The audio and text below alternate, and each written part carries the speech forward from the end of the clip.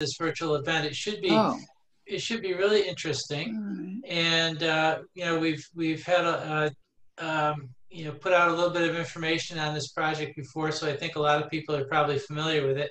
But I think it's a wonderful example of the type of new building technology that we'll, you know, be looking to pursue more of in the future.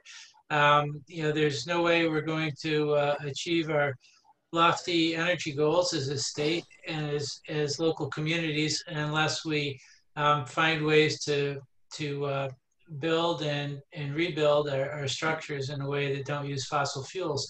And this is a lot of really interesting aspects of this project that one or the other or all of them may apply to future projects. So thanks again, and just turn it over to you guys.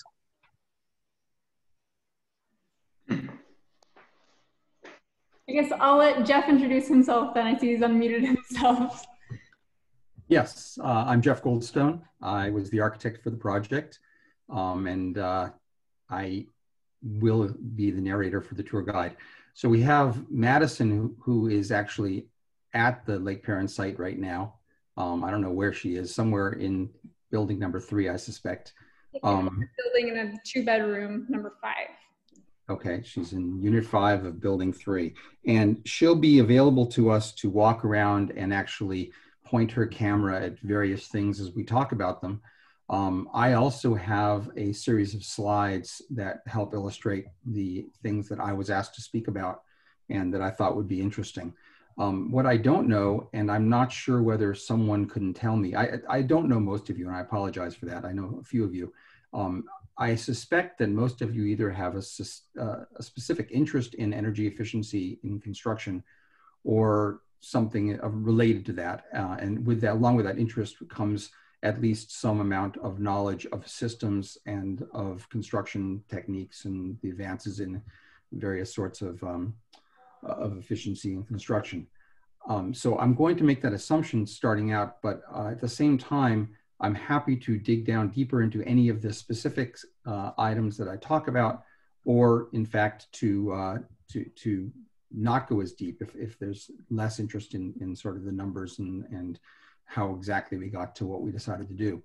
And I asked that since Madison and who's our second host, and Allison, who I've not met, but Allison are our hosts, that between the two of them, would you like there to be just people just speak out when there are questions, or do you want to hold questions till after the presentation, initial presentation, or do you want to use typed in messages for questions? It doesn't matter to me. I think it's as long as you're not being interrupted frequently. It would be nice to have people ask questions as we go along. Would that be okay? It's fine with me, absolutely. So if I'm just talking away and somebody get my attention somehow, I'm not sure. I'm going to have to read a few, some of my notes along the way, so I might necessarily be looking at you. But I can share my screen now and get started if that's all we need to do. So I will. And hopefully this will all work.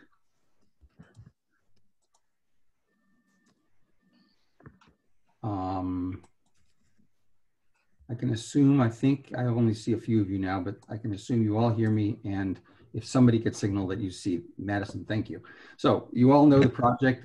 This is the Lake Paran Village project, just over the Shaftsbury line from North Bennington, the village of North Bennington.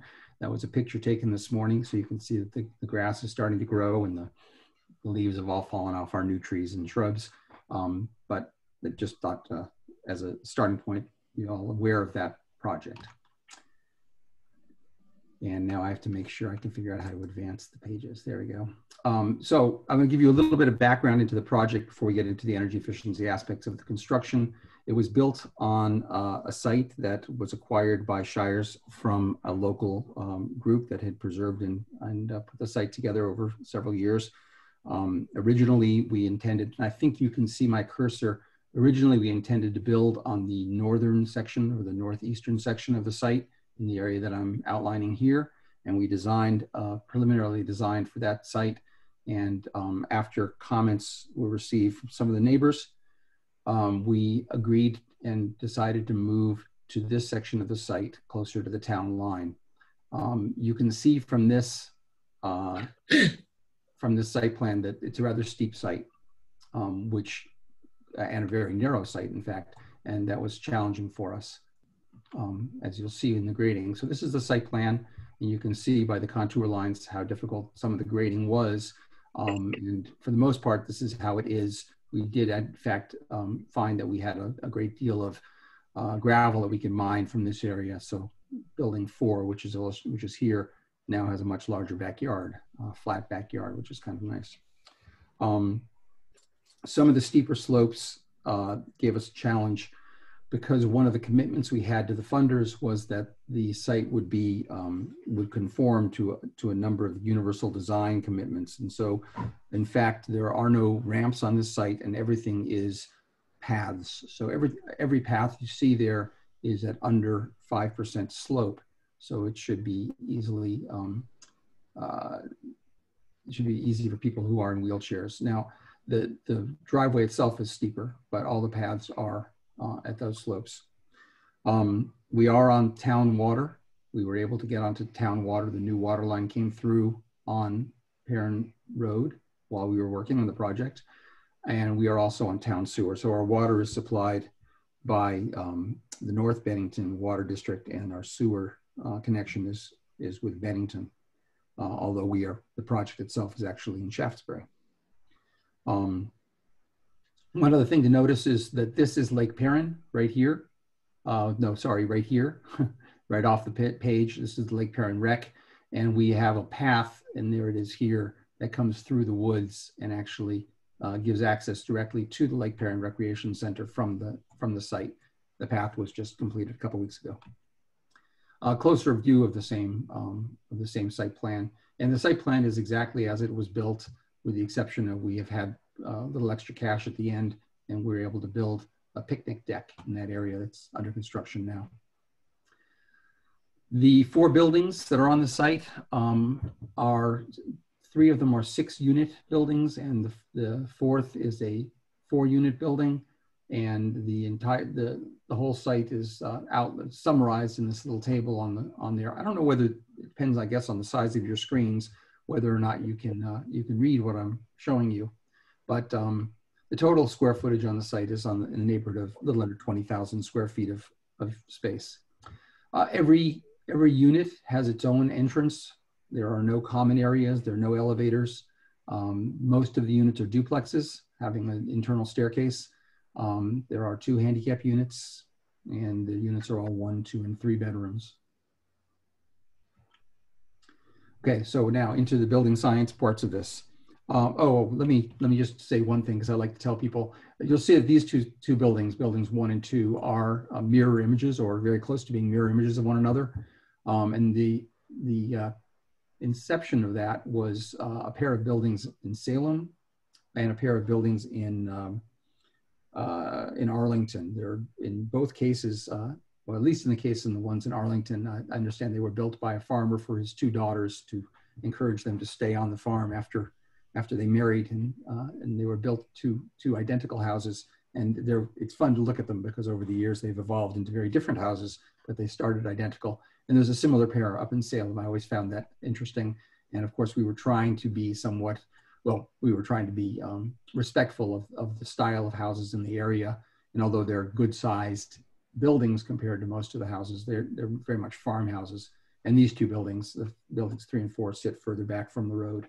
So you're seeing the front of each of these buildings in this image. This is a building section through one of the buildings. Building section through building 1.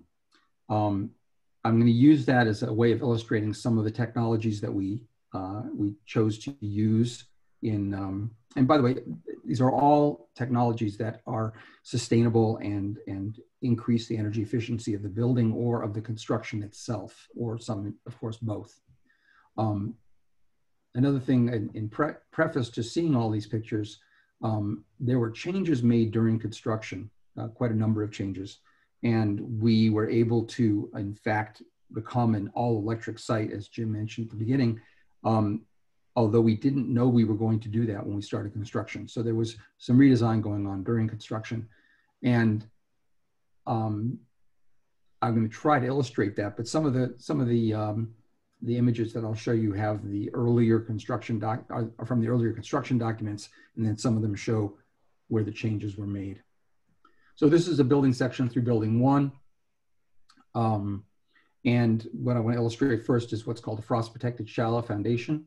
And if you can imagine that this is the grade line here, I'll get it closer up in a moment. There's a grade line where I'm pointing here that our foundation extends only about 18 inches below grade, which is unusual for our climate. And I'd ask Madison to show us this, but this is all invisible now, of course. Normally we are building at least 5 feet below grade. That's what's required by our building code, but the building code actually says below frost, 5 feet or below frost. So what we do with the technology of a frost protected shallow foundation is we raise the frost line. So rather than building down to where the frost is so that our building is supported by stable earth, we raise the frost. Roger, I can't use the little oven. Somebody has their microphone on there. Oh. So that's okay. So rather than, I'm going to go into this in more detail in a moment, but rather than support it on naturally never freezing soil 5 feet down or 5 feet or more down below grade, we actually bring the frost line up to a point where we can build on top of it at a much shallower. And we do that by insulating. So what you see on the right is a wall section of building 1. Again, it's 1 and 2, they're the same. And you can see the way the frost protected shallow foundation was intended. And then on the left side is a close-up of that, but it is updated to the higher energy efficiency standards that we actually built to. So let me go into a couple details here. And this is where I'm going to dive into the weeds a little bit for those of you who are interested. And somebody can yell at me and say, it's too much if you prefer not, that I don't do that. So you can see that there's a haunch on the edge of the concrete to bring it down to the 18 inches. And then underneath the concrete is a gravel base or a crushed stone base. Those are required in order to build, to make sure that any water that does build up underneath has a way to drain out, and there is a drain below. This area of gravel actually caused us some problems. It's around all the buildings where the water drips off the roof so that it doesn't just eat away at the grass, splash back up against the buildings. And what it did, unfortunately, was it itself has to be drained in order to be conform with the stormwater management requirements. But it allowed, with this crushed stone, it allowed the cold air to get further down towards our foundations. So this insulation out here, this wing insulation, you can see it's thicker here and thinner here. It's 4 inches thick and then 2 inches thick. And that was because we were concerned about the cold air actually being able to freeze the soils, and we added additional insulation in that area. So again, the concept of a frost protected shallow foundation is to keep the ground from freezing. Many people confuse these with what are known as Alaskan slabs. Alaskan slabs or Arctic slabs are a similar type of construction, but the purpose of those is that they're insulated to keep the ground from thawing, not the ground from freezing. So as long as you're on stable frozen ground, you can build, just like as long as you're on stable thawed ground, you can build. It's when it freezes and thaws that you have problems. So these are very different from Alaskan slabs. We don't build Alaskan slabs in our climate. Hey, Jeff? Yeah. Sorry to interrupt. This is Wayne Goodman. Just out of curiosity, on the area around the perimeter area where you have gravel all the way up to grade, if that were, and I'm assuming you're doing that because of no gutters and you wanted to provide a drip channel for the roof, if you were to put gutters in and make that just be soil, would you still need the wing insulation, or would that do away with the wing insulation? Great, good question. Leads me right into what I was about to talk about. But the short answer is yes, we would have been able to build without wing insulation under one of the two scenarios that we considered. And I'm gonna go into that right now. But what I was getting to was why we have more insulation in the first 2 feet than in the second 2 feet. Why this is thicker than this. And that was purely to cover the unknown. We didn't have any data to tell us how much cold air would actually filter through 2-inch or 18 inches, I think it is, of crushed stone relative to soil. And all of the data we used to calculate and to design the frost protected shallow foundations presumed that would be soil and not crushed stone. But it leads me right into the question about the wing insulation, because if you look over here, we did have wing insulation, but it was only 2 feet. That was our original design. But we also did not have insulation underneath the slab. Okay, so when we upgraded the thermal envelopes, we added the insulation under the slab, and that kicked us from the design criteria for frost protected shallow foundations, which are for heated buildings, where some of the heat from the building drives down into the soil and therefore keeps the soil from freezing, to when we put the insulation under the entire slab, to have to assume that less heat goes through. Now, obviously the insulation keeps the heat from the earth from coming up. So it acts for, it separates the two, but I've done several of these in heated buildings where we have insulated slabs. I've always resorted in putting the wing insulation in that would not have otherwise been required by code. Our climate puts us right on the edge of needing or not needing the wing insulation. So sometimes we've done it and sometimes we've not done it. I think it's good practice to do it, and it certainly benefits the building because you get a larger envelope of warm soil underneath the building. So we did increase this because of we increased the wing insulation because we increased the underslab insulation. So the buildings benefited in both ways. Interestingly, during construction, these are some photos of the construction ongoing. And well, let me talk about the construction itself, because you can see this is very different looking from a standard excavation for a building. Basically it's just a deep haunch around the outside of the building, some haunches on the interior where we're going to have bearing walls, and a very shallow edge. It's one concrete pour. They're not three. Normally you have footings, foundation walls, and slabs. This is one concrete pour done in one day for each of the buildings. So we literally had 4 pours on these 4 buildings. So that was a big advantage: less excavation, less backfill, and less concrete.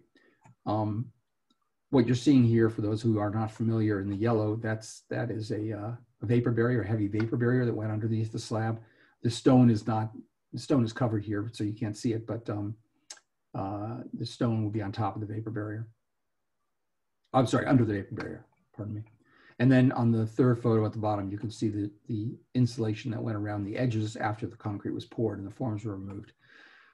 On the left-hand side of the sheet or of the slide, you see a monitor that is currently monitoring 3 ground probes, 3 ground sensors that were put. 3 of the buildings had these. Buildings, we did not put it under building 4 just because of the timing, but buildings 1, 2, and 3. And we were monitoring the ground temperatures underneath the slab, underneath the footing or the haunch, and outside the haunch. And we did that until we were pretty confident that the temperatures were going up and not down. But over the course of last winter, and we didn't have a terrible winter, but we did have some cold days, and we never got anywhere too close to freezing down there. So we were confident that we were okay for last year, and that was going to be the only year these buildings aren't heated. It will get better in future years. And the probes are still down there, and Shires owns that little electronic device, so they could still check if they want to in upcoming years. So one of the things we did, I mentioned that we saved a lot of time with one concrete pour for each building. We saved on the excavation and backfill. We also saved about 1 cubic yard of concrete for every linear foot of concrete around the perimeter of the buildings. So we saved considerably on the amount of concrete we used on the site. I think that was the right calculation. And we ended up saving about $60,000 on the concrete pricing as compared to a full foundation. I honestly think if we really broke it down, we probably could have saved more than that, but that was the number that we were given. Maybe I should stop and actually ask if there are any questions about frost-protected shallow foundations, because I'm going to go on to something else next. Jeff, it's not about that, but we did get a question in the chat that maybe you can save for later, answer now. It was about the resistance. Was there any resistance from any source during construction? If so, how was it overcome? I think that's referring to, doing more green practices than we had originally planned. All right, yeah, resistance. There's resistance to spending more money. And that's, these things, Stephanie Lane is on the line here. She could talk to that better than I can. The budgeting of these projects is always difficult. And so when we push higher energy efficiency, we have to explain why that's a good investment. In every case, higher energy efficiency is going to save money down the road because we're going to spend less money heating these buildings. And so there's resistance to spending more money. We could have gone further. We could have gone further in a lot of places on this site. And we discussed that. We didn't do everything we would have liked to have done. But that said, I think we as a team made decisions to find less expensive alternatives to get the better building. And I'll talk about it a little more, but I'm not, if that's the type of resistance you're talking about, I would say there was no outside resistance whatsoever. There was only enthusiasm, I think, about improving the building envelopes, except the monetary one. I guess there is an exception. The frost-protected shallow foundations, there was resistance from the contractor. So if that was the question, the contractor was encouraging us not to do them at the beginning. I had never done frost-protected shallow foundations on a building of this size. It is allowed by code. The code officials understand that, or at least they look it up and they understand it after they look it up. But I think there was enthusiasm once we got started for it. The consideration of adding the additional insulation that I was showing here on the first 2 feet was actually a suggestion made by the contractor. And so that wasn't resistance, but it was a concern. It was to allay a concern that he brought to the table. But once he brought it to the table, I think we all shared the concern. So I would say there was not that I can really think of, not much resistance. So the next topic I wanted to talk about was what I'm referring to here as high R value insulations. Now, I call it high R. For the type of construction we're doing, this is a very high R value construction. There are many people building buildings with much higher R values. We're doing buildings with higher R values. But again, we're looking at a balance. We're looking at a very high performance building and trying to find ways to do that economically and practically. So in terms of the construction, you'll see that the stud wall is here. That's the structural stud wall. It's fully insulated. We have exterior insulation all the way up to the top, and we have quite deep insulation up in the attic.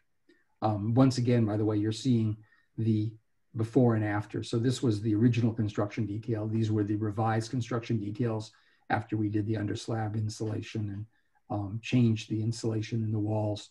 I'll get to that in a moment.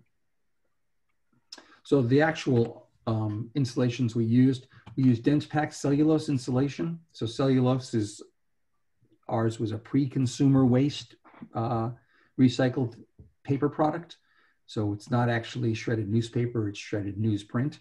And it's put into the walls under high density so that it's about 4.5 pounds per cubic foot. So it's not quite like picking up reams of paper, but it's quite dense. And when you're in that, pushing on it, it's kind of like pushing on a hard mattress. And it's sandwiched between the exterior sheathing and the and a fabric that's put on the walls before it's blown in. So we had an R20.9 calculated in the dense packed cellulose of the buildings of the studs. On the exterior of the building, we used EPS foam. That's there's EPS and XPS. XPS is the blue or pink foam everybody's familiar with. EPS is the white foam, the kind of the styrofoam packing foam. It's just a much higher density version of the same thing. It is not as high R value per inch, but it is, the blowing agents have lower global warming potential. And so it's a preferred insulation in that regard. So we have 3 inches of exterior EPS on all the buildings. You can see it going up here over the zips. This is zip sheathing. Most people have probably seen it in green. It's available green and red. It's the same stuff. That's the zip sheathing of the, and then the white is the insulation going on. Actually, I think I can zoom in on this. Let me see if I can. No, I guess I can't. I can't do it while I'm presenting. What I was going to zoom in on was to show you that around each of the windows is an insulated window buck. So before we put the windows in, we actually build out the wall around the windows to mount the windows in.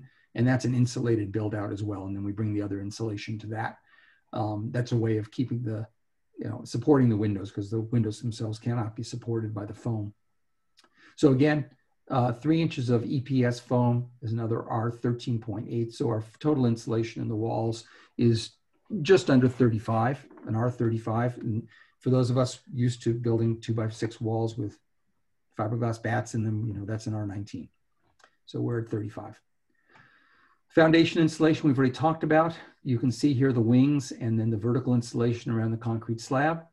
And again, 4 inches of EPS, and that's R18. And 2 inches of the outer wing, in R9.2. 3 3/4 inches going up the slab edge. And that's simply so it matches up with the rest of the construction, that funny thickness.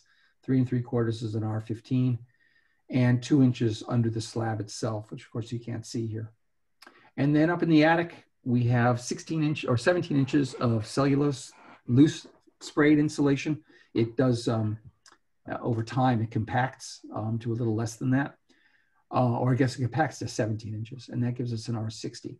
All of these insulation values exceed the code, and they all exceed the energy code, and they all exceed the stretch energy code. Stretch code is used in Vermont for Act 250 projects and projects in certain towns and cities that have adopted the stretch code as their code. And Bennington is not, or Shaftsbury is not, but because it's an Act 250 project, we were required to meet the higher codes of stretch code, the higher values of the stretch codes. I do want to mention something about the dense packed cellulose, because this to me is really important and also often ignored.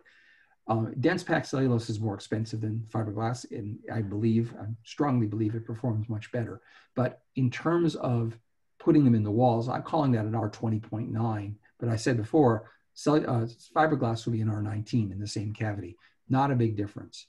However, there are studies that have looked at well installed cellulose compared to typical fiberglass. And typical fiberglass, they say, in a wall performs to about 60% of the 19, whereas a typical cellulose in a wall performs at about 150% of the 20.9. So we are getting a far, far better performance of the insulation. I cannot give you that data, by the way. I've been trying really hard to get my hands on the physical data, but these studies were apparently done at what's the laboratory in Tennessee, the big federally run lab. Anyway, the other thing about the dense packed cellulose is although it's not an air barrier, it is an air really can't move through it, whereas fiberglass is just a big filter. So this does also deaden the airflow within the wall cavity, which is an advantage because it minimizes convective losses. So air sealing is the next thing I want to talk about. Oh, questions about the insulation. So I'll stop again at the end of each of these. Are there any questions about our insulation and how we handled that? Madison, any other questions that came up? It's Oak Ridge Lab that you were searching for. Thank you. Thank you very much. I appreciate that, whoever gave me that. I didn't have. Wayne also said cellulose is significantly quieter, so it works better in sound walls, which Yes, I thank you for that too. I was going to talk about the sound, and we might as well do that now. It was a building on this site. We were always concerned because whereas on the northern half of the site we are somewhat further from the railroad tracks, on this site very, very close to the railroad tracks. In fact, when we had job meetings on the site, either in the job trailer or outside after COVID, we'd have to just simply stop when the trains went by because it was so loud. We had a job meeting, the first job meeting we held inside one of the units when it was far enough along that we could be inside.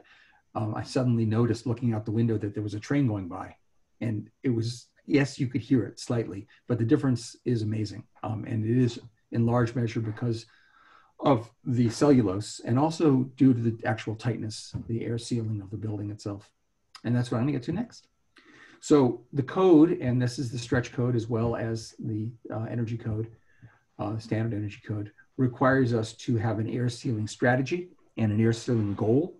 And we set that goal at 2 air changes per hour at 50 pascals of pressure. So that's something that's measured after the construction is completed.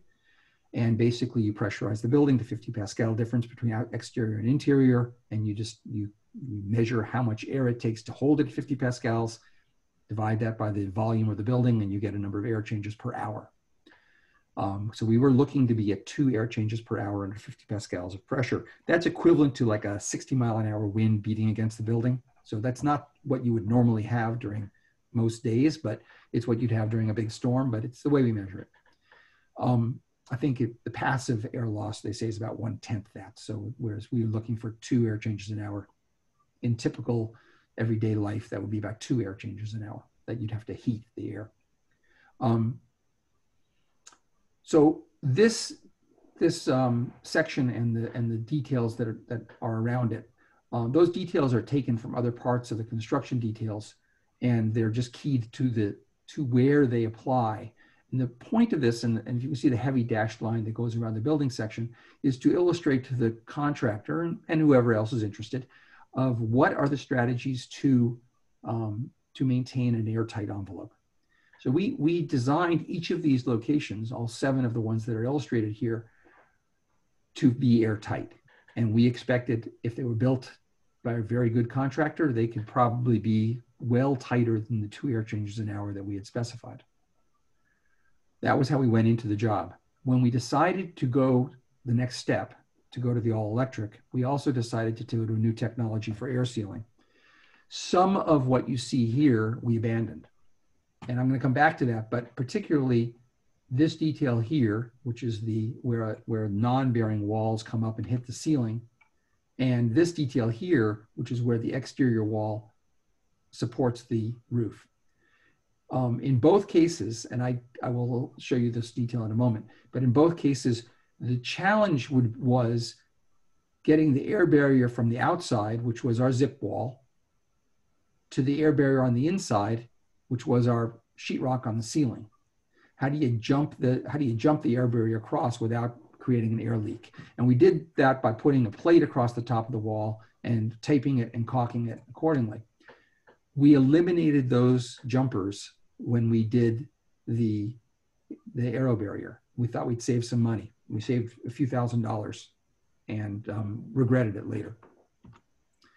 These are some of the other details we use for air sealing. So you can see we go to great lengths to show exactly, and if you looked at these at larger scale, you would see exactly how every piece is taped to or caulked to every adjacent piece throughout the entire building. I'm not going to bore you with these, but the window heads, the window jambs, the window sills, the tops of the walls at the party walls. So this is the 2 studs that go up between the units, the tops of the walls at the exterior wall, where the interior non-bearing partitions hit the trusses, at the base of the walls where we have the vapor barrier, that yellow vapor barrier come up, and how we tie that and connect that to the zip panels.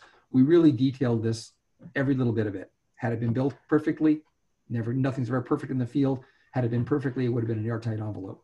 Had it been built according to these details, I know it would have been far better than 2 air changes an hour. But we decided to use a technology called aero barrier. So let me go a little bit into what aero barrier is. Aero barrier is an aerosolized acrylic caulk. So you can see these little sprayers in here. Those little sprayers spray what looks like almost a thick milk, which is acrylic caulk, into the air inside the units. You can see in the far distance, this red thing, that's the blower door. So that is blowing air into the, I took this through a window. I wasn't standing in the space, but it had just started. So the cloud of aerosol had not yet developed. But that blower door is pressurizing the building, in this case to 70 pascals. And that air, as it pumps into the building, is finding every little gap in the building and trying to find its way out. The aerosol that gets into the air then blows out through all those little openings. And as it hits those little openings, it sticks and fills the gaps. It's a brilliant technology, and it works incredibly well. And we learned our lesson as we went, and I'll get to both the lesson and also to the quality of air seal that we eventually got. But the technique of doing this was really fascinating, and I think all of us who stood there watching it the first day were excited by the tech. I think there's a picture here of all of us standing out there in the freezing weather, watching the installer set up and then lecture us on how it worked. So there's that same aerosol spray, and you can see he's literally monitoring the whole thing on a computer while it was going. And this device here was keeping the two components of the caulk flowing through the sprayers all the time. And this is the blower door being put in the door. There's a heater in the blower door to keep the temperatures up, et cetera, et cetera. It's a great technology. And then while it's going, you can watch on that monitor this little bar. So this little, I don't know if anybody can read it. I can read it on my screen. Hopefully you can. But you're seeing here that it started at about 450 CFM. So cubic feet per minute of air was blowing into this unit. This was unit 3A, building 3, unit A, the other end of the building for where Madison is now. This was the first building we did. Started around 450 CFM, and it dropped down incredibly quickly. In 40 minutes, he was at about 70 CFM. And then over the next 100 minutes, got down to, I would guess this is probably around 10 CFM. So 10 cubic feet per minute being pumped into that building through what was left of the holes in all of the construction. I thought it was a great result, but it wasn't the result we got in the first unit. So the unit that Madison is in right now, you can't see it now, the two units at the end of the building, there they are, didn't have graphs that looked anything like this. And I didn't put them in this presentation, but the graph at those buildings didn't take 2 hours to get from 450 down to 10 CFM. They took something more like 18 hours, and they didn't get that far. Now, it was a mistake in my mind for the installer to continue to pump that caulk into the air for 18 hours, hoping it would continue to go down, because it really stopped. What we discovered, though, was on his advice, we had taken those little jumpers out from the walls in the attic, saved a few $1,000s, the ones I was talking about. But those jumpers gave us far less than a 1/4 inch crack. When we took them out, there were some big cracks that we hadn't anticipated. And the biggest one, I don't have pictures of this to illustrate it, but the biggest one was when they framed the stairs, they didn't sheetrock behind the ledger. In other words, the structure that held the stair up was nailed off directly to the studs that separated the buildings. So the air just flowed freely through that construction. And when it got to the attic, since those little jumpers weren't there, there was nothing to stop it from going up through into the attic and then into the atmosphere. So 18 hours was not enough to seal these very large holes. So what we learned very quickly was we had to seal the little hole, or the big holes, but we didn't have to seal the little holes. And as we went through the process, and I say we because I think John Unger Murphy, who owns Murphy Celtech, which is the company that did the installation, learned along with us how important it was to deal the big holes and to ignore the little holes. But we all learned that together. In any case, the results of this were astounding. We had changed our goals from 2 air changes an hour to 0.2 air changes an hour. In other words, 1/10 the amount of air. And we not only achieved the 0.2, we actually got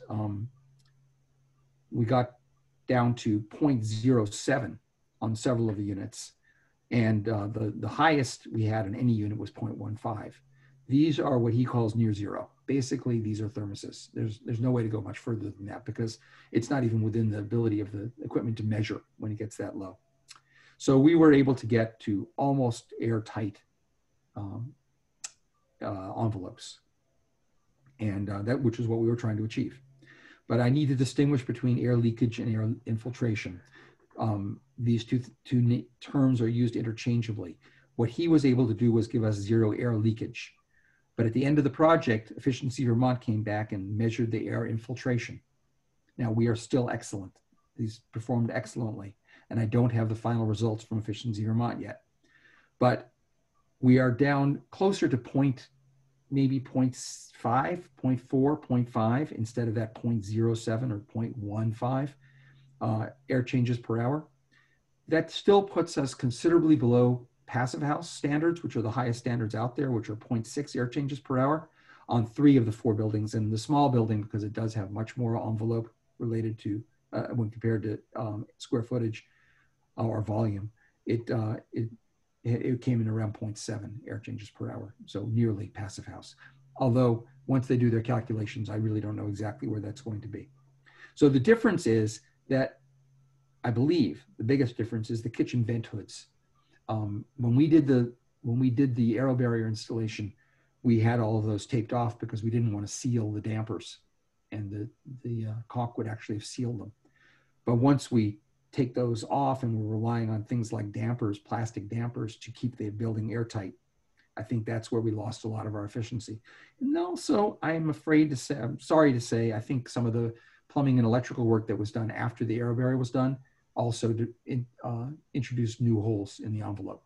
And I say that because we have a very uneven difference between the original and what Efficiency Vermont measured. One other thing I want to mention is we did do each of the units independently, as you see, and they were because we wanted to have, not only because it was practical to do that, but that was allowing us to I can never say this word, compartmentalize the building. So now smells in one unit won't get into the next unit. Sounds from one unit will be somewhat more obscured, before they get into the next unit. So that was an advantage to the project. Air sealing. Any questions about air sealing? Got a couple in the chat. Yeah, go for it. So I can't see the chat, so. Okay. We've got a question from Dixie Zenz. He asked, where does the dew point occur in your walls? He said, I have polyiso 4-inch foam sheets. Yep. And the dew point resides, so no condensation or need for vents to dry condensation. Right, and our dew point occurs, well, okay. We did have this analyzed a couple times, and we believe the dew point will always occur in the dense pack. So inside the sheathing, and that was the goal. It's true, polyiso is going to be able to give you that in the same number of inches better than the EPS. I don't worry about it in this project both because I believe that we don't have a huge vapor drive, which is good, and also because I do believe that the dew point will occur in the dense pack and before it gets to the sheathing. But finally, because if there ever were a condition where a little bit of condensation occurred on the inside of the sheathing, dense pack is wonderfully efficient in dispersing that moisture. So even a drop or two of water or a cup of water spilled in the dense pack after a day or so, it is, of course, the moisture is still there. It hasn't dried out, and it will take a while for it to dry to the inside. But the increase in relative humidity that occurs within the dense pack or as it disperses is minor. So I think we have belts and suspenders to make sure that we don't have any kind of a vapor problem inside the wall. But it does lead me into the ventilation question, which is going to be the next thing I want to talk about. But go ahead. Yeah, Madison, there was another question. Yeah, Bill Christian asked, did air seal cause problems with window seals or door seals? No, and I'm pleased that that question was asked. I thought they were going to tape off okay, doors first. Doors are easy. Only building 3 has back doors. So in the case when the blower door is installed, we don't have to worry about door seals where the blower door is. The back doors, however, have standard, factory weather stripping, and I was quite concerned that we would have a problem because that weather stripping is only as good as it is. It turned out we had none, and that means that there was no leakage, no appreciable leakage at the doors. In terms of windows, same thing. I thought they were going to take them off because we don't have passive house windows on this job. We couldn't afford them. We have a basic, it's a Marvin window. It's a good window, but it's not a great window. And we couldn't afford to take that next leap to triple glazing into the higher end windows. And every window still operated. I heard no reports of there being a leak that caused weather stripping to stick anywhere in it. So I was really pleased by that. Interestingly, just once I was taking that picture, I was standing outside I guess it was one of the building 3 units, looking in through the door. This is the one that has the back doors. And I noticed a little leak in the glazing unit because there's glazing in the doors. And I could see the caulk actually coming out through it. And it as soon as it came to the outside, it just gelled on the glass. But it lasted about 2 minutes. And after about 2 minutes, it sealed up that leak. That was in one of the units that did very badly. In the end, it took 18 hours and didn't get the air seal. But nonetheless, I was impressed by the fact that it really was doing what it said it was going to do. There's another one too, Madison?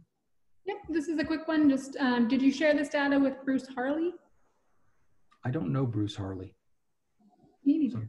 Wayne, do you want to introduce? Yeah, it's sort of more of a joke than a real question. Those of you, those of us who have been in the energy business for a long time, Bruce Harley used to do the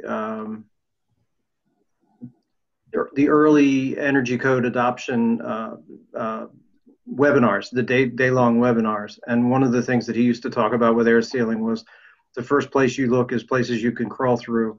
You seal those up. The second place is places you can throw a cat through. And then when you get to that point, you're pretty safe to begin with. But if you wanted to go further, then you look for the deeper crack or for the smaller cracks. Yeah. So I'm sure that he would be extremely interested, if he doesn't already know, in the quantum leap in airtightness from this technology. I mean, Yeah. This is because he lives in this area, in this region in New England. So it would be really, you'd be interested in knowing. Yeah, and we're fairly early adopters. I mean, we're by no means the first. There are 2 companies doing this in Vermont. That's all they're, well, one of them I think it's all is doing full time, and the other company is trying to build a business out of it. And so there are a lot of other projects doing this, and these kinds of results are what they're getting everywhere. There are the skeptics, and I can't say that they're wrong. I hope very much that they are, that this is a great technology and that it ends up lasting a long, long time. I'm convinced that it does what it says it's going to do. I'm convinced that it does it in a way we can't do it with tape and care, especially in a project that has a budget. And most of the projects we're looking at do have budgets, but I am not convinced. I can't argue that this is going to be the end all and be all of air sealing because it's not been around long enough to check it. But it is basically the same technology that's been used in duct sealing for quite a long time. So spraying the same sealant into ducts, pressurizing them the same way has been used to seal ducts. It's a slightly different formulation made by the same company. So I have some sense that makes sense. And caulk has always been the better alternative to tape. So, people were late adopters to tape. They didn't want to use tape. How long is tape going to last? We don't know the answer to that yet, but it's looking pretty good. Caulk was at least in my experience, caulk was used before tape as a better alternative. It doesn't, caulk when it sees the weather is going to have to be refurbished over time, but caulk when it's between 2 pieces that are deep inside a wall cavity, seems to me it's going to be a pretty stable seal. I hope so. I agree. And I think the other part of that makes a big difference is that because the caulk is finding its locations based on an air differential, I think there's less likelihood of it working its way out over time. Whereas if you were caulking, just doing a normal caulking job, you're at the mercy of how hard whoever's caulking is pressing. But the way it was being done when you're doing it under air pressure, that seal is going to be there for a long time. Yes, it does take the human factor out of it, which is, I think, a good thing in that regard. So in any case, that's the end of the air sealing presentation. What you see in front of you now is the final data that we got for all of them. I don't really have any interest in going through this in detail, but it does look at not only at the ACH 50, the air changes per hour, but it also looks at the CFM per square foot of envelope, as well as the CFM per square foot of 5-sided envelopes, discounting the slab. And basically it's simply illustrating that we blow away any standard that you might have at this point. Obviously, once we open up that one vent in the house, we don't have it anymore, but we're still pretty good. So I showed you these slides. Ventilation. So somebody asked about condensation, but then condensation occurs when you have high relative humidity in a space, and that the moisture works its way into a wall or into onto something else. Of course, it also condensation occurs on the inside of windows, and it's something that people don't like to see in their houses. I suspect that there will be some issues associated with condensation in these buildings, because although we are ventilating to code, we are not ventilating way beyond code. So each of these units does have an ERV, an energy recovery ventilation system. It's ducted. I'm showing you both the cutaways of the ERV that is installed, which is I'm forgetting the brand name, which is embarrassing. But anyway, it's a 70 CFM ERV with a 110 CFM boost. And if you can see on this floor plan, this is a one-story unit rather than a duplex, showing the ERVs are mounted over the washers and dryers. Oh, Madison can show this to us. This is something she can actually show us. They're mounted over the washers and dryers in a compartment with an access panel. So they're easy to access for changing filters, and they exhaust air from the bathrooms and from the kitchens, and they provide fresh air to the bedrooms. That's consistent in all the units. So Madison's showing us where it is right now. There it is. You don't have a screwdriver to open that for us, do you? So twice a year, they're going to have to open that up. I forgot it, and I was halfway here, and I went, I forgot my screwdriver. Okay, well, there it is. And in most cases, it's mounted right up in the panel over the washer and dryer, and it's fairly easy to get to for the maintenance crew. And really, the only maintenance is changing the filters or cleaning the filters twice a year, we think. And these are, I believe, a MERV 8 filter, but you can outfit these with a MERV 13 filter, which would take smaller particles out of the air. The boost function is used so that when you go into the bathroom, if you are taking a shower or otherwise want to have a higher exhaust level, there's a little button you can push, and for a set period of time, I think it's set at 15 minutes, it will boost to 110 CFM exhaust throughout the building, which will bring in more fresh air. Anybody doesn't understand what an ERV is, basically it exhausts stale air, puts it out through this little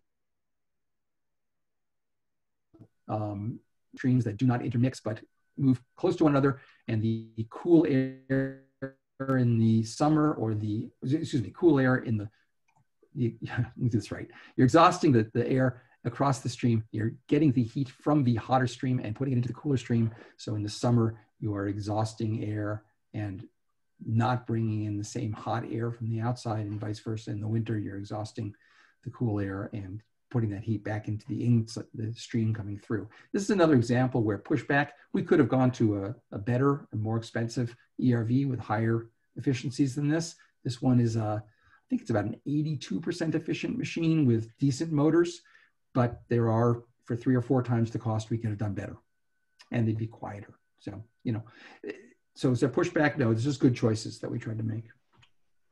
I have a quick question. Please. Yes. On those ERVs on your diagram before, where is the outside air coming in to that? Yeah, so this was actually a huge challenge. Every unit's different. Generally, we are bringing outside air in from under the eaves, or through that's where we tried to go for the 2-story units in particular, but they're not always, it's not always easy to get there. We did not I actually have another project underway right now. We've made some provisions for this. We had a hard time snaking our ductwork through, and to the detriment, I think, of the how hard those things are going to have to work to get the air through, because we have resistance in the ducts, but they are not all the same. So we didn't want to exhaust under the eaves because we didn't want to exhaust humid air under the eaves where you get condensation, but we did bring in air from under the eaves. We exhausted various places through the walls on top. And we did dryers on the roofs. We didn't do these. So I guess through the walls. We actually looked at an option of taking them all through the attic and going through gable vents in the attic. And unfortunately, just the additional, the cost of the additional ductwork made it, it was something we had to cut out. We couldn't do it. It would have had me fewer penetrations. And that's why we wanted to do that. Thank you. So all electric. So I'm taking longer than I thought, and I apologize, but the all electric option was something we decided to do. Originally, we had looked at biomass heating, and the biomass heating was going to be a district system. That was very, very expensive, and we quickly abandoned it in favor of a propane-fired boiler in each building. They could be relatively small because they were efficient units, and each building would have a 500-gallon very propane tank. That's how we went into construction.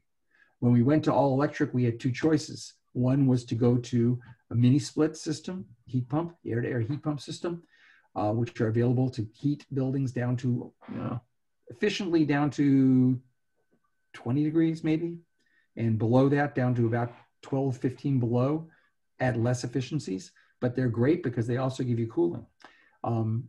Would have been nice to be able to consider this, but the cost of doing it was just astronomical. We couldn't do that and improve the envelope, so we had to abandon that. And at the recommendation of the folks from Efficiency Vermont, we decided to look at just simple resistance heaters. Shires typically does not air condition their buildings, so we didn't need that. And simple resistance baseboard heat, something that was prevalent in the 50s, is what we ended up using. But because these buildings are so energy efficient, the envelopes are so good, we don't have very much of it. Yeah, Madison's showing how short these things are. That's what it takes to heat this building, those in a few rooms. And we have, of course, way more BTU potential than we need, because by the time you break it up and distribute it throughout the place and buy the shortest units you can, you have more than you need. So it's going to be easy to heat. Of course, we limit the temperatures, so that would limit the energy use as well. The other great advantage of these is that they're maintenance free. Right? I think Shires typically maintains each of its boilers twice a year, services each of its boilers twice a year. And there's never going to be a fuel delivery, and there's never going to be any maintenance to these. I mean, they could probably get vacuumed out now and then. And that's it. So the energy code allows this. The 2015 energy code did. There was no restriction whatsoever on this, although there was certainly, it does rub some people the wrong way because its efficiency is so far below heat pumps. It's at 100%, but it's way below heat pump over the course of the year.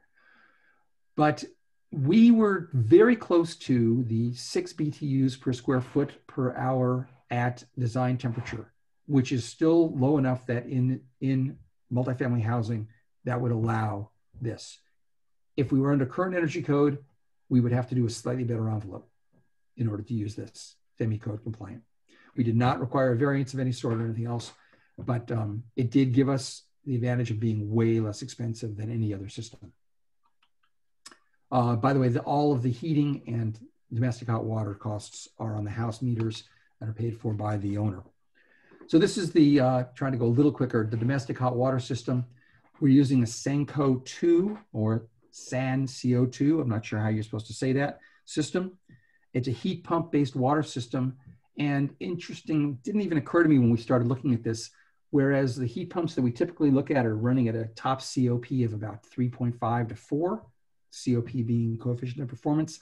This runs closer to a COP of 5, maybe even 6 over the course of the year, because we're heating water just as much in the summer as we are in the winter. So when we heat water and it's 80 degrees outside, we're getting a huge energy boost from these things. Obviously in the winter when it's 10 below outside, they're running at a COP of maybe only about 2, which is still a lot better. Interesting about these, a lot of interesting things about these. One is that this is one of our buildings. You see there are 2 units sitting outside the mechanical room. Each unit feeds a single 83-gallon tank, and the water actually circulates outside of the unit and into the heat pump. So rather than a coolant or refrigerant running into the building and the compression cycle working that way, you actually have water running outdoors, which is challenging for a variety of reasons, which I don't need to go into. But the other really interesting thing is that the refrigerant that's used is CO2, and hence the name. So CO2 has a global warming potential of 1 by definition, and the global warming potential of other refrigerants is measured in relation to that. So the most common, as I understand it, the most common refrigerant currently being used is the R22 coolant. And R22 has a GWP of 1,810. So it's 1,810 times more damaging to the, as a global warming gas as CO2 is. So we think of CO2 as a terrible thing, but you know, it certainly is a global warming gas. But as refrigerants go, it's extremely, it's far, far better than the most common ones that are used. So we have 2 83-gallon tanks in each building. Plus, here's some pushback we got. Stephanie Lane believes we need backup for everything. She's been proven right in the past, so I can't contradict her. But we did put a resistance tank into each building as well, a 60-gallon resistance tank.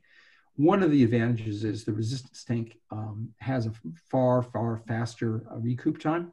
These take a lot longer. All heat pumps take a lot longer to heat water, but it does give us that much more storage. So we'll be storing, 220 some odd gallons of water, and we'll be storing it at 160 degrees. I suspect those resistance tanks will be nothing but an additional storage tank. They'll never actually be heating water, I hope. I'm going to jump on to the next, and we can come back with questions at the end if that's okay. So these are the photovoltaics. So in the end, we had some money left over, which was great. Part of that may have been because of some of the efficiencies we used in the heating systems. We had money left over, in any case, enough money to put a photovoltaic system on all of the 4 buildings. This is showing you building 1.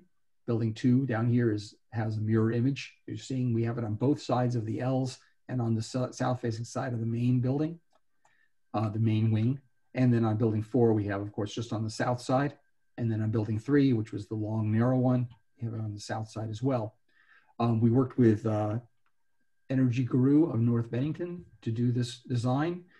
Those are the designs that we built to, with a slight change, which is not worth going into. And the data for that was this. Those are the 5 or 6 different options we looked at. So we actually built the 57.8 kilowatt system, which you can look at the price of the system as well. And the payback, as you can see on each of them, is a 7-year payback. So we're going to be achieving from this, according to their estimates, 1,082 kilowatts per year for every kilowatt we installed, or a total kilowatt. Is it on here? I guess it's not on here. So 57.8, let's say 60 times 1,000. So about 60,000 kilowatt hours a year, which will then pay itself back in 7 years, after which those 60,000 kilowatts every year will be free. So these are guaranteed at 20 years, and generally people are looking at 25 or more years of life on these panels. So we should have free electricity, which we estimate to be able to offset about 60% of the house load, the heating and hot water load, or about 70% of the cost, because we get a 2 cent per kilowatt hour bonus from GMP for that. So I zoomed through those last couple things, but I'm happy to answer any questions.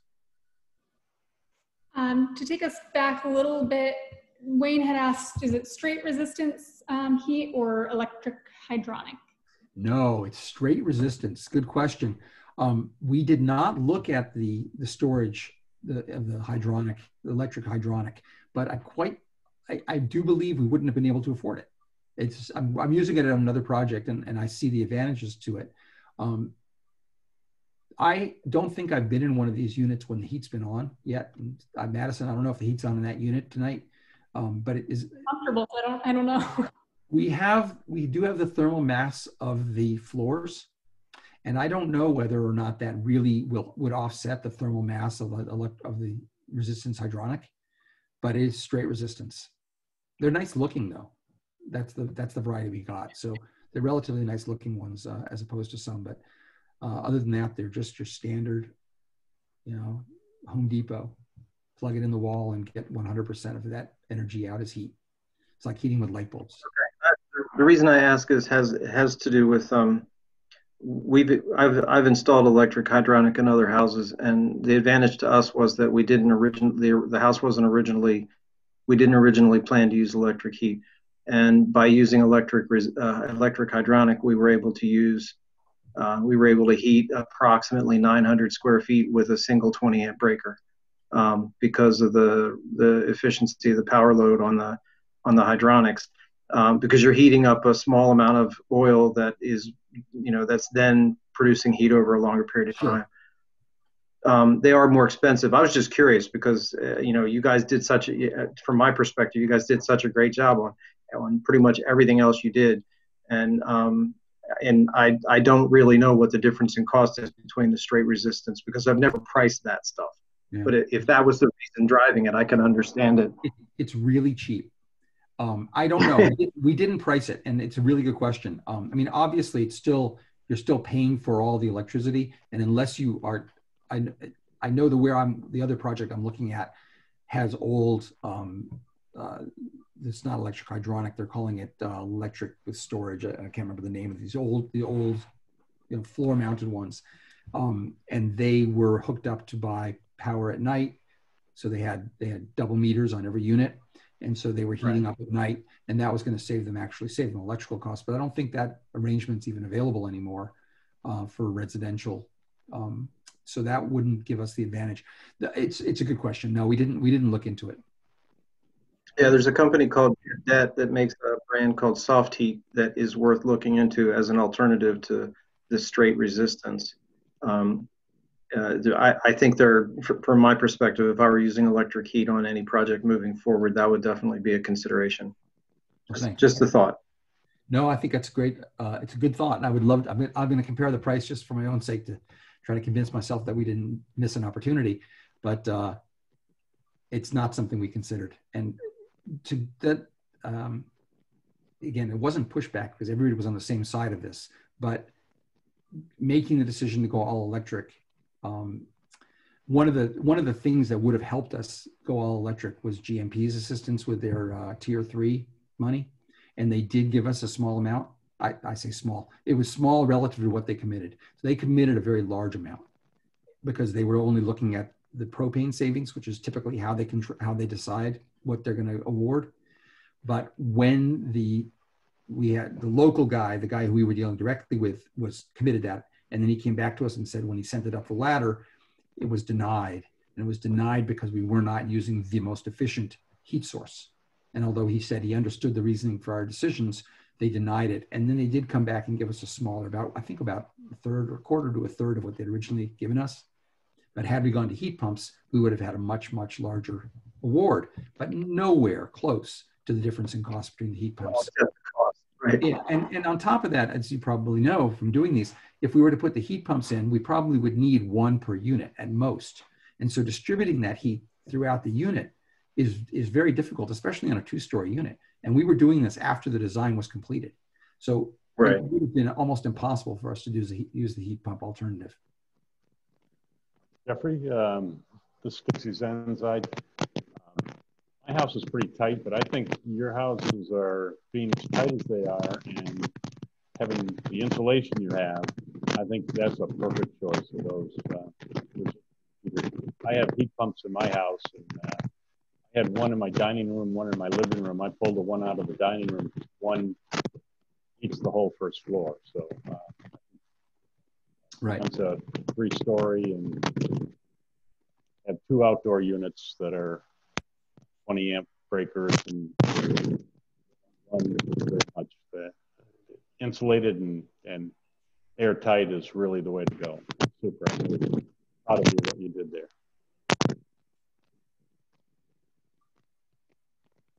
Are there others? We did get a question. I don't know if you remember the question that I asked you earlier today when we started. The water lines are exposed. Can you explain what's going on with that? Sure.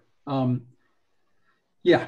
Okay. So the water lines run, as I said, out of the mechanical rooms and into the heat pumps. And again, I can't zoom in on this, but you can see them coming through the wall here. And this was taken today.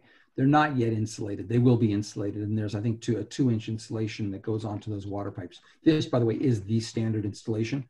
It's not, there's nothing unusual about how we put these in. We will be running a heat trace cable with each of those water lines on the copper inside the insulation, and right up into the unit. That is the standard installation for these units, and it goes, I think, 3 feet inside on the copper pipes inside the mechanical room. That's not a whole lot of distance, and I believe we have a 6 watt per foot heat tape, so we're going to have something like 16 feet per unit, something like 100 watts of heat trace tape. 100 watts is, you know, I'd rather not use 100 watts of heat trace tape to heat pipes outside, but it's not a whole lot of energy to use. And the way it's set up is it's there, obviously, because we're running hot water outside. When it's running, which it's, you know, most of the time or much of the time, we have no problem with freeze up as long as it's running. When it stops running, and it would only stop running during a power outage, those pipes could, the 150-degree water, 160-degree water, eventually could lose its heat, and you could actually end up with a freeze up. Sandin says go 24 hours in our climate, and they're not worried about freezing. I'm not so sure. 24 hours seems like a long time to leave even very hot water outdoors, even with that much insulation. But with the heat trace tape, obviously, you know, it should keep it warm. And we decided to put the heat trace tape, back it up with an uninterruptible power supply. So each of these is going to have a UPS in it, and that's going to keep it going for another 24 to 48 hours. So in a 24 to 48 hour heat loss or energy out or power outage in the deepest of winter, we should be fine. The choice we had to make was Sandin gives you the choice to add a dump option where when the power goes out, it dumps the water to keep it from freezing. The problem is there's no time delay and there's no temperature sensing. So it's going to dump that water in the middle of the summer if you have a thunderstorm that knocks the power out for 2 minutes. And then the maintenance guys are going to come back and they're going to have to refill this whole system and start it up again. That seemed like a really bad alternative.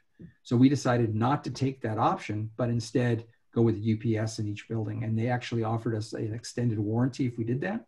So I think they gave us a 5-year extended warranty on the system because we had that conversation with them in advance. So the answer to your question is we think we've dealt with it with the insulation and the heat trace cables and the uninterruptible power supply. That's all the questions that I see in the chat. While I'm here on this page, I meant to point out the 2 energy guides. The one on the left, $150 a year for running it, that's on the Sandin unit, the 83-gallon unit. Okay, and this is obviously, I just took it because I thought it was great to see. I don't know who does these ratings, but whatever the government group is or whoever they contract to do these ratings. So $154 to run the 83-gallon unit for a year. This is on the resistance heat, $647 on a 60-gallon unit. So I'm looking at that and saying, you know, this is 4 times, this is 1/4 or less than 1/4 of this. And, you know, given that this is also 30% bigger, we're looking at, if this is a COP of 1, this must be a COP of about 5. And they're estimating that for around, you know, all year. Obviously it's climate dependent, but so I do expect to see a COP of about 5 on the Sandin units. And that's what I've used in my calculations for estimating the amount of energy savings with the solar.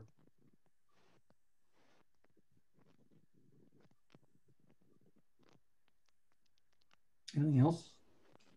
Hi, Jim.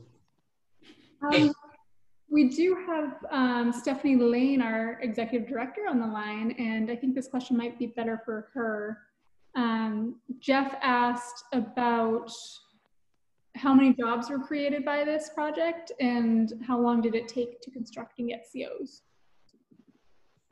Oh, it took us about almost exactly 12 months to construct, even with the COVID delay, which is really pretty amazing. We had a really incredible construction crew. We, as much as we can, we always encourage local subs to apply and to submit bids for these. And we did have some locals, which is great. I think the painters were local. Naylor & Breen was the construction manager, but they hired local subs underneath them, like Marshall Plumbing and Heating. We sourced our appliances locally at Home Depot. So in terms of jobs, that's a good question. I don't know how many it created, but I know it supported a lot of jobs. And we had significant crews on site every day. And, you know, we sourced our materials locally. And, you know, so that's an interesting question, and we should look at that more carefully. But it's certainly an economic driver for the area and a big investment in a small, you know, rural part of Vermont in Shaftsbury. And I think, you know, certainly supported a lot of local businesses. Right, and maintenance as well. We source a lot of that locally. All of our maintenance is local contractors and local purchases, absolutely. And we insist on, you know, appliances being purchased locally. Also, we had a site contractor who was local, and we had all of the landscape was done local. Yep, Pembroke Landscaping, North Bennington. Yeah, I asked the question just because it's great what you've done there. My hat's off to all of you. Great teamwork. But you hear a lot about, you know, the green economy, and not to get political at all, but you just want to have a stat that says, you know, here's a project right down the road. I'm in Sunderland, by the way, right down the road that, you know, employed this many people for this amount of time. It will continue to do that as maintenance is needed. Plus, most importantly, it has given, you know, a home to 22 families or whatever. So, yeah, I encourage you to just check into that one little bullet type stat as to, you know, how much it did help the local economy by building this project. And congratulations again. Oh, thank you. Yeah, that's a good suggestion. Thank you. Well, one note is not a building technology question, but a comment. First of all, I think given that transportation is our biggest energy demanding greenhouse gas producer, I think that it's worth noting just the location of the project, and the location of similar projects like this is really important. That it's, you know, it's really walkable to a village center, notwithstanding the intervening mess of the Vermont rail line, but it's very close to the village center, and a lot of services and school and everything else, which is really important. And I was just wondering if, I don't know, it might be a question for Stephanie, but you know, one thing I always hear from folks when we're talking about electric vehicles is that folks in multifamily housing and apartments are really cut out of the EV market because they don't have charging infrastructure. And like, what types of considerations are made for EV charging in this and future projects? That's also a good question. Actually, Madison and I had discussed this, and whether, I know she had worked on some work for the BCRC regarding the charging stations. And it's something that we would consider probably in the future, including that in the scope on new construction projects. I think we could certainly consider an installation at this site if it seems warranted, and I think it makes sense. You know, we've taken the extra steps to do the right thing on this project, and I think, you know, that certainly would put a cherry on top, so to speak.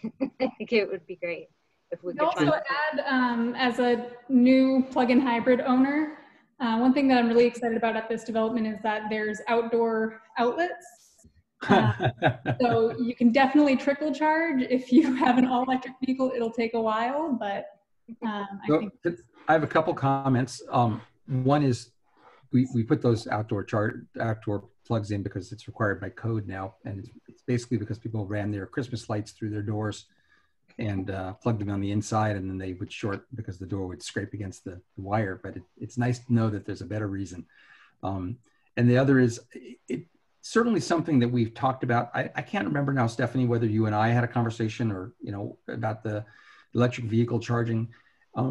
we're encouraged to minimize the number of parking places at these sites, and we're often criticized for the fact that there may be not enough, because maybe there aren't two per there aren't always 2 cars per apartment. Code doesn't require 2 per apartment, and certainly, Jim, your colleagues down in Bennington are discouraging us as whenever possible from building as many parking places as might be needed in order to encourage people to use other forms of transportation. And then when we put the charging stations in, we reserve those places for electric vehicles. And so we have empty parking places, much like we have empty parking places a lot of times for handicap parking places, because we don't happen to have somebody who has the handicap tag. So it's an interesting push and pull. You know, we want to minimize the number of parking places. We want to maximize the green space, but at the same time, we want to provide that. And I know that one of the solutions is to simply wire for them now, and as the need becomes more and more obvious, to put them in then. And we did not on this site, but it's obviously easy to do. I mean, it's not hard at all to put in the future to put one in. At Advocates, at my work, we put in 2 charging stations, and Green Mountain Power bought the level 2 chargers for us. So it's a pretty good time to have some on hand if you're thinking about having an electric vehicle. And level 2 charged my Clarity in about 2.5 hours, where level 1 plugging it into 110 is 5 or 6 hours. That's good to know. Hey, Jeff, did you guys consider, as far as the parking was concerned, and I know believe me, Stephanie, I know that pricing on this is going to be a big part of the answer. But did you guys consider permeable pavement as for your parking as an alternative where you can maybe provide more parking spaces without having much more of an impact on the environment? Or so here's just we could have done more. We could have done permeable pavement. That would have been allowed, but we still have to consider our pavement as impermeable in terms of the state, as I understand it.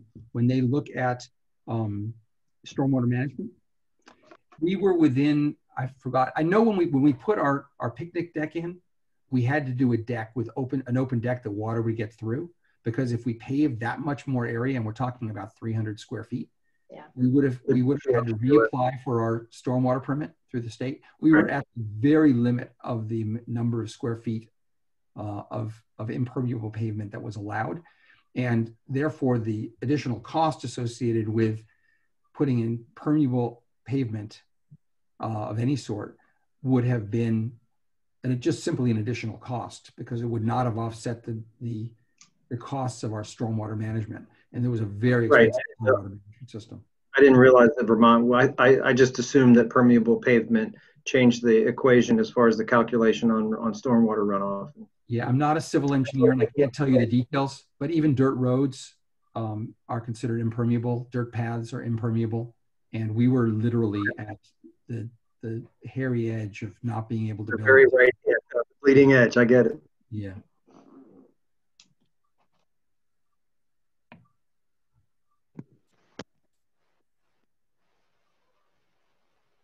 I'm done.